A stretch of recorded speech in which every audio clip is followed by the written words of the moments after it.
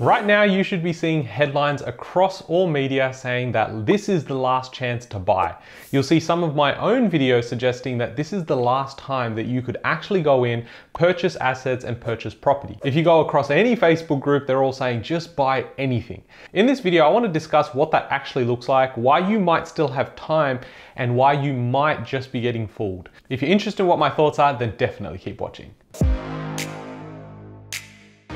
Hey guys, my name's Ravi and welcome back to Personal Finance with Ravi Sharma. If you're new here, smash that subscribe button because I talk about real estate, cryptocurrency, and financial freedom. Now, if you have real estate experience, whether that's building your own portfolio or working in real estate, I want to hear from you. We are growing our team, we have a new office, and you're gonna absolutely love it. So if you're interested in applying and working with search property, then definitely go to our careers page on our website and apply there. Alternatively, send me an email and I'll be happy to help. The team has just crossed over 25 full-time employees. So it's very, very exciting and we have so much further to go. So if you're interested in joining the mayhem and the craziness that is search property, then definitely apply. Now, the common sentiment right now is that confidence is really low, interest rates are really high, yet property prices are still going higher. Now you're starting to see journos come out and suggest that this could be your last chance at buying property. Otherwise, you'll probably rent forever. And if you're renting, you're probably poor because that's what society has told us. I advocate for something like rent vesting, which, as you know, on this channel, I talk a lot about because it ultimately gives you the best of both worlds. And you should definitely consider it, especially if you're living in a really expensive city or suburb where you can't actually buy a property there. So you say, hey, at least I can rent here and I can still get my money to work for me. If you're interested in knowing how you can go in and invest, then definitely go check out this video after this one. A couple of things we really need to consider before we jump into some statistics, some real life examples with suburbs in Sydney, and I'm going to discuss suburbs that are actually growing and some that are not. So be sure to watch all the way through. Now, the couple of things that we want to consider is that percentage growth is not the same as dollar value growth. And I'm going to explain that as we go through the examples. The other thing is we need to know what our risk management looks like. Yes, you could go out there and say, Ravi, I want to buy 10 properties in the next 6 months, but in effect, I have no savings. And if something goes wrong, then I'm absolutely screwed. So practicing good risk management is key to building a sustainable portfolio. What you're trying to do is get as many assets as possible for as long as possible, but the truth is that most people get shaken out because they didn't have good risk management. The other thing to consider is your lending conditions. Right now, lending conditions are very different to where they were 5 years ago, 10 years ago, and even 20 years ago. So chances are they're going to be significantly different in the next 5, 10, and 15 years. It's often why I say roadmaps are just a guide. You can't just go, I'm going to buy and then continue buying and doing the same thing in 10 years time.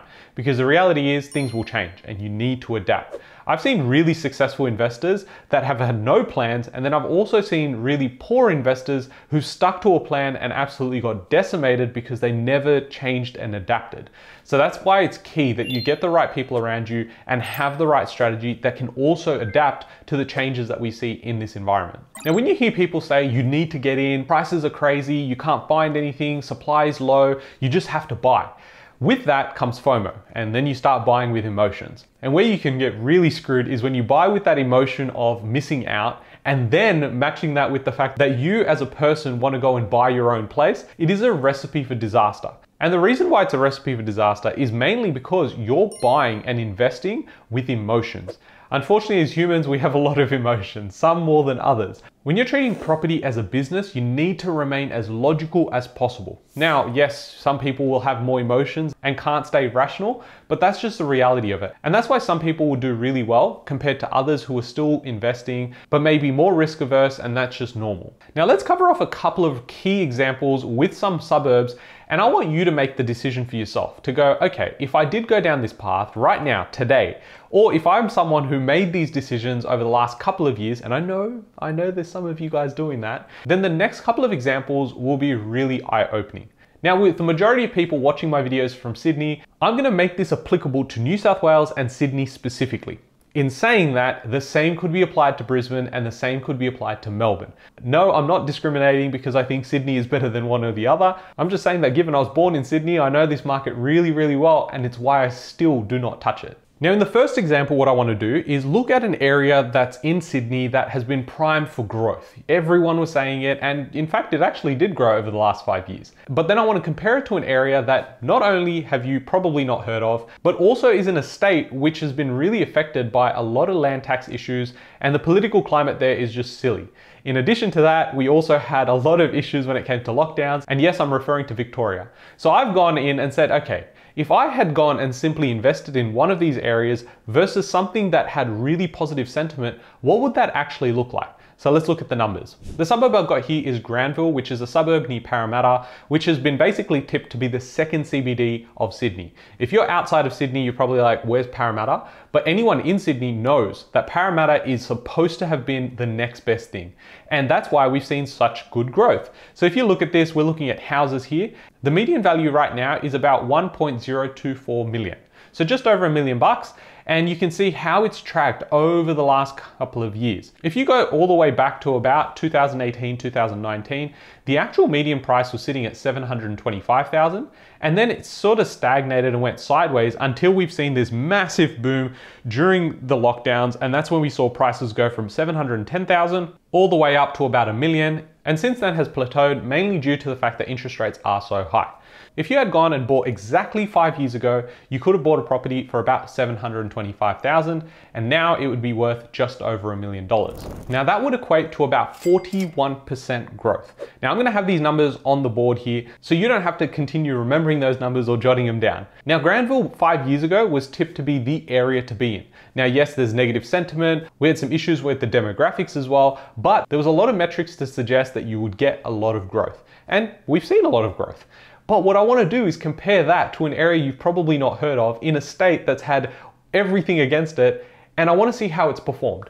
So about 5 years ago, you could have invested in Wodonga, which is a major regional hub in Victoria. And what you can see here is the prices are significantly different. So for a house here, right now you could pick up one for about $549,000. But if you go back to looking at what prices were in 5 years ago, you would see prices at about $349,000. And this goes to my first point, which is percentage gains are not the same as dollar value gains. Because if you looked at this and said, okay, well in Granville, I've actually made almost $300,000 to $400,000. In Wodonga, if I had bought, I'm only really making about $200K. So clearly Granville was the better option, right? Well, not exactly, because if you had bought in Wodonga 5 years ago, the growth that you would have experienced was 57% versus the 41% you would have got in Granville. And this is why percentage gains is very important to consider when you're actually going to accelerate your portfolio. Because yes, you can go out there and say, I made all this money, but it would be like buying a place in Vaucluse in Sydney for about $20 million, it going up by $1 million and saying, well, hey, I made $1 million, what did you do? But as a percentage gain, you would still be outperforming it in some areas like this. And this is why historically, if you look at properties priced between $350,000 and $650,000, that is the sweet spot. That is where the majority of the gains can be experienced, and that is key for when you're building out a foundational portfolio. If you're someone interested in going, hey, I want to go and build a portfolio with 10 plus properties, how am I going to do it? Well, you want the fastest horse, right? And the fastest horse will often not be in an area that's highly priced. So that's something to consider as you go through this. Now, you could go on to argue, playing devil's advocate, that Ravi just picked these suburbs to prove his point. And the reality is I just picked 2 suburbs out of the blue. But what I'm going to do is I'm going to repeat this process. And I kid you not, hand on heart, I went and said, hey, these are the 2 areas. Let me just look at the numbers there. And I'm sure there's a few that are gonna go and buck that trend. So far, just based on this video, it's looking like my theory is correct. Now, fortunately, I run the full service buyers agency and have been doing it for a few years. So I know the majority, if not all of the suburbs that have been priced at this price point in the areas that we look at have outperformed even blue chip areas across Sydney, Melbourne, and Brisbane. The next example I have is 5 Dock, which is inner west of Sydney. It's probably about 15 to 20 minutes from the city, and it's a really nice area to live in. There's a lot of good eateries as well. And I'm sure if you've known about 5 Dock, you love the cafes and you love the vibe there. It's very close to water and again, prime real estate. If you said blue chip in Sydney, you would say 5 Dock. So you look at the median price here and it's just over 2.4 million. More than twice as expensive as Granville, despite being probably 25 to 30 minutes away. It is blue chip. So if you look at this and you go, okay, well, it's worth about 2.4. And if I got in 5 years ago, it would be worth 1.7 million. So yes, I would have made $700,000. But what does that actually look like from a percentage perspective? That would be a growth of 42%. So if you divide that by 5 years, it's growing at about 8%. Now, yes, you could go on to say, well, that was due to the lockdowns. This is not reliable. Trust me, I've gone and looked back 30 years ago. And so I've seen the data. I've made this video super simple for you guys. And in addition to that, you could also argue the opposite, which is, hey, it could have been actually much higher, but given that interest rates have gone up significantly, that's why it's tapered off, but it would be much higher otherwise. So you can see how there's arguments for and against. Now, what I did was I said, okay, I've looked at a regional hub in Victoria. Let me think of a regional hub in New South Wales. And you're probably thinking of the same one I am, which is Dubbo. So if you go in and say, okay, I go into Dubbo, the price point there is about $560,000 there. Okay, great. And it's been pretty much stagnant for the last couple of years because, again, interest rates have been high there. And the yields aren't stacking up quite as well when it comes to investors, so there's not as much pressure on that market. So you look at this and you say, okay, the median price point is $560,000, but 5 years ago, it was about $375,000. So again, I'm making just under 200K, so this would be definitely worse, but you would be wrong. And this area has grown by 49% in the same 5 years. So if you listen to the people around you saying, no, you've just got to buy one really expensive property in a blue chip area in Sydney, which is probably going to be the most expensive area in all of Australia, then you would have done well, but you would have significantly been outperformed by other areas. And this is why it's so key to be looking outside of your backyard, because there are areas out there that are performing so much better than the numbers I've just shown you. And to put simply, these aren't even the areas that we've been pushing clients towards when purchasing property. So you can only imagine what the numbers look like on that end, and that's why I haven't skewed this at all. I've literally just picked random areas. Now I want to show you one more example, because you could go on to say, well, price points matter now. My thesis has changed. It's not about blue chip properties, it's about price point. Ravi, show me the price points and how they're different. Well, what I did was I said, okay, the reality is right now, if you're young and you're living in Sydney, you're probably faced with one decision. Do I buy my own property, or do I go out there and with the same amount that I can afford, I go and invest somewhere else? Most likely you've been told, buy in the blue chip area, get the first homeowner grants, and you'll be sweet. You'll outperform anything else and you'll make money. Well, let's look at that. Again, we go to Parramatta and we look at apartments, because again, if we can only afford 600K, that's what we're buying in this market.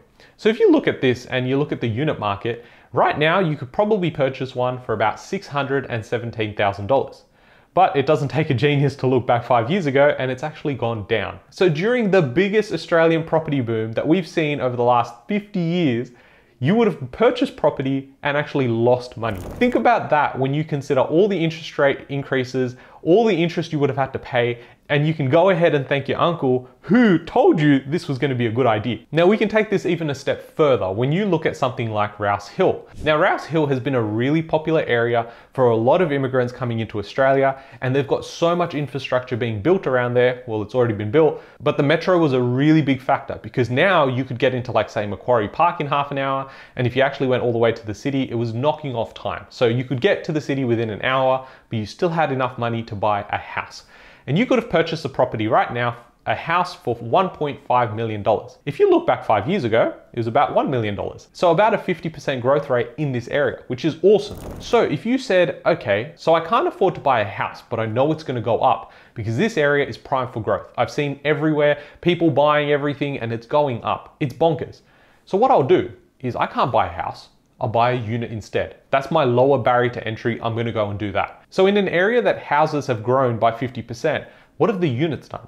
If you look at this, the units can now be bought for about $640,000, but 5 years ago were worth about $665,000. So you've gone ahead and lost money. Again, during one of the best times to be in Australian real estate. Now again, this is just taking a median value of the suburb. There's going to be some properties that have outperformed, some that have actually done well, but you can start seeing how those theories or the gut feel attempt by your uncle to convince you of certain things just doesn't quite work out. This is a numbers game, and that's what it will always be. If you go ahead and understand how people buy, which is consumer behavior and human psychology, and then match that with data and research, you'll go out there and make money. It's just a matter of if you're actually wanting to make money, or do you actually just want to leave home and have a good excuse to do it. If you're interested in getting help to actually build this out properly, then definitely contact me and my team. Down below, you'll find a link to the website, as well as that, a link to book in a free discovery call. It's going to cost you nothing, and you can start picking our brain as to how we can go and supercharge your portfolio. If you have enjoyed this video, definitely smash that like button, subscribe if you haven't already. I'm not sure why you haven't, and I'll catch you guys in the next one. Thanks, guys.